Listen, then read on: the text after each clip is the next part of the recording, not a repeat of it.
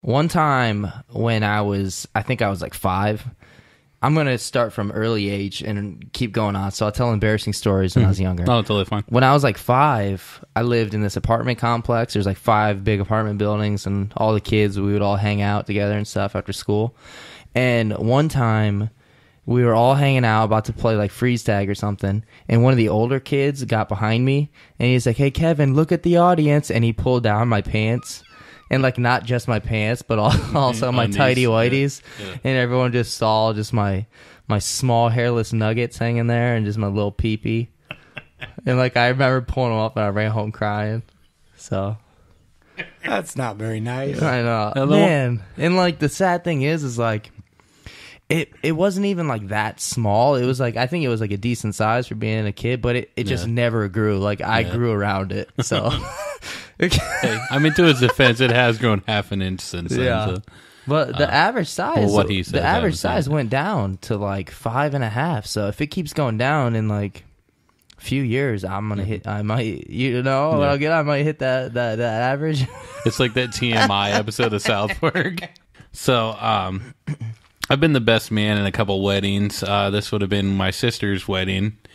And I had to get up in front of this crowd of church people. It's like, I don't know, like 100, like maybe over 100 people. And I was, I'm a short guy. I'm not that tall. And the guy before me was a little taller than I was, and he had the mic up pretty high.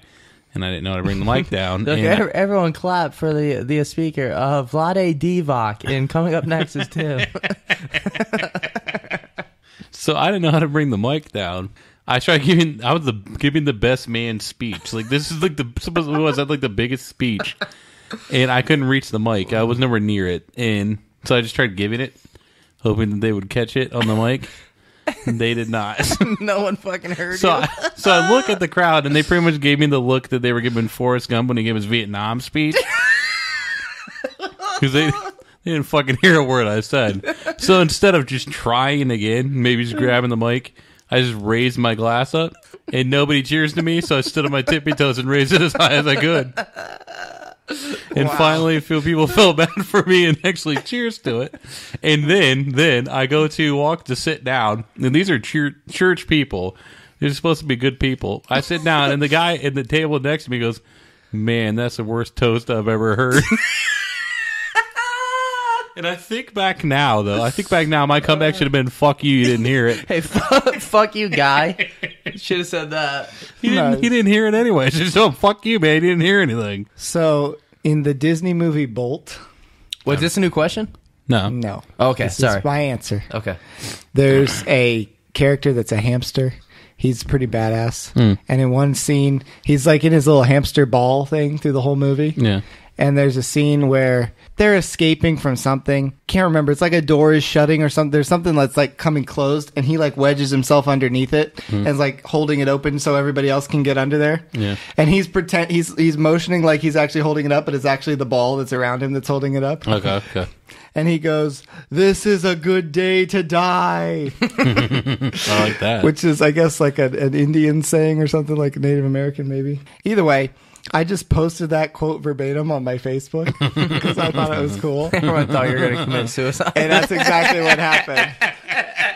That is exactly what happened. Were there any Spencer? No. Were there any do-its? Like dude, no, fucking just do it, man. There weren't.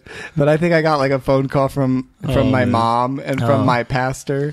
You get a comment from like a cousin you haven't talked to in a long time. He's like, "Hey, Spence, I've been scrolling through your Facebook, and you just do it, dude." I would just do it. I looked at some of your photos. Just do it. Yep, that'd be right. Okay, so you guys got another round. You guys want to do another embarrassing story? Because I don't have any more I'm willing to share. I went on this local TV show. It was called the Sunflower and Silly Show, and it was like these clowns, these like female clowns, and it was like you'd go on. There's like an educational show, and it was my turn to go on. Every now and then they show the crowd, and it's like 3 kids, and I'm one of those kids, and I'm like sitting on this rug, and like I'm smiling all big, but I don't have any front teeth. Either the whole time I'm on this show, either my fly's down or I have like a wicked bad alfalfa hair. I don't remember. It's one of those. But they call me up and we're talking about bees. And like they keep asking me like, "Hey, all right, Kevin, what can you tell us about bees? And I have like this super high voice. I'm like, they sting people. And she's like, oh, all right. What else do you know about bees? And I'm quiet. And then I'm like, they sting people. And I fucking kid you not. They ask me one more time. They're like, all right, what else do bees do? They sting people. And then they make a joke. And they all laugh at me. I don't remember what the joke is, but they all laugh at me. They all make fun of me on a fucking TV show. I was a little kid. Yes. I didn't know. I was I wanna shy. see that fucking Fuck video. you clown bastards. I want to see that video. Your so fucking bad. clown shoes. And we do have the tape of that. Oh my god! Yeah, dude. I didn't let anyone so see it. No one saw it, dude. At the end of it, there's also me in pajamas, and I'm doing a bunch of cheers at pom-poms. Yeah. So collectively, that video's the worst thing ever. Yeah. If anyone finds that, I'm fucking done. I am so done. I just have like a camera and I do like how they do like bootleg movies at the theaters. I do that when you're showing us a video.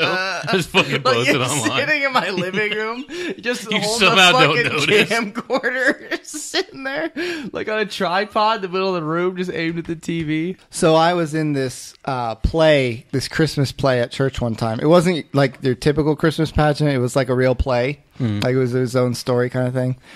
And we were hooked up with these wireless mics. Okay.